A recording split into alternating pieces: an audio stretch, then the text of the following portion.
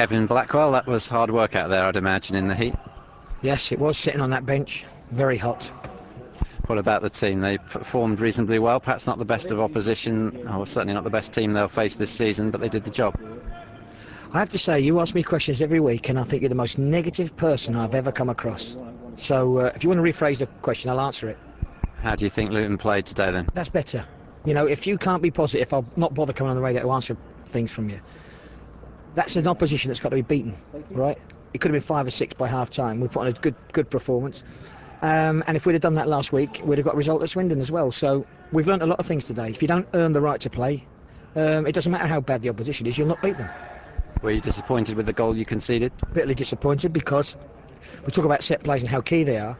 But someone was designated to Mark Bentley, and we know who that is, and he's held his hands up. But, you know, they lose you and can cost you games. So disappointed with that aspect. The team looked better for the return of David Bell after injury. Yeah, I mean, it was unfortunate we lost Billy pre-season at Stevenage with a torn calf, and we had to make sure that it was fit and sharp when he came back. And thankfully, like, he came back today, and he looked really positive today. And you know, he opened up a defence that was very poor, according to yourself. You know what I mean? So pleased with him. What about David Edwards, Darren Curry? You could pick out most of them, couldn't you? You know, David Edwards went there and was made captain of Wales, scored a very good goal.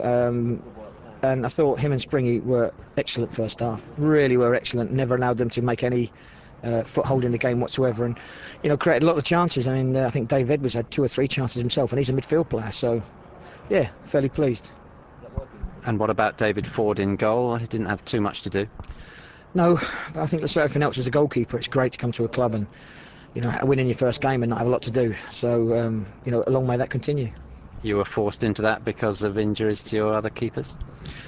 Brilly obviously hurt himself in the game at Swindon. We were hoping that he'd be fit by Thursday, but clearly when he wasn't going to be anywhere near fit, we were really on the lookout then for a goalkeeper. And Dave Jones answered the call from Cardiff, and you know, Fordy came up, and like I say, what he had to do today, you know, was nice and easy. But it's always nice to come and win, as I say. How long's Dean Brill likely to be out? Well, he's under the medical department, and they'll let me know, but I don't think it's going to be too long. And what is the injury? It's a thigh. And what about Zach Barrett and Marlon Beresford? They're sidelined? Well, Zach's had a cartilage out, I think, last Tuesday, so it'll be 6 to 7 weeks. And Marlon has a bit of an injury in the back that's being managed, really, and at an MRI on Monday. So we know exactly where we are with that one. And I don't think Marlon will be too far either. I know managers say every game's tough, but honestly, can you sit there and say that was a decent Gillingham side this afternoon? Well, you know, if you look at Manchester United, who spent 60-70 million pounds and they can't win, and then when we win games and people say to me that's not a good side, I think it's the most difficult situation you can put yourself into. Now, if you're going to ask me questions that are always negative, I don't know why you bother reporting on Luton Town. Well, your job's to spin the positive, isn't it? You can say what you think. Yeah, but then, you know, why don't you come up and ask positive questions yourself? I'd hate to work for you because you're so negative that I think I'd cut my throat working for you. Well, that's your opinion. No, that's a What fact. about Tuesday night? Well, there'll be a crap side from Sunderland here, no doubt, and no matter what we do, it won't be good enough for you. It may be if you win. Well, I don't know.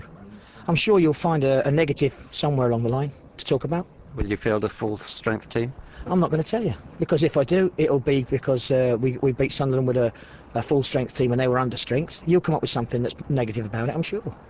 Presumably you're expecting to do a lot better than the last day of the championship season.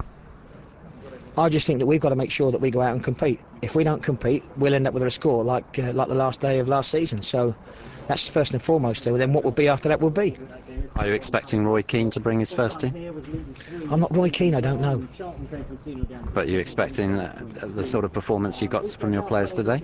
Well, according to you, it wasn't a very good performance because it was against a weak team. So if we play like we've played today against a strong Sunderland side, then clearly we're going to get beat. Kevin Blackwell, thank you very much. Lovely, thank you.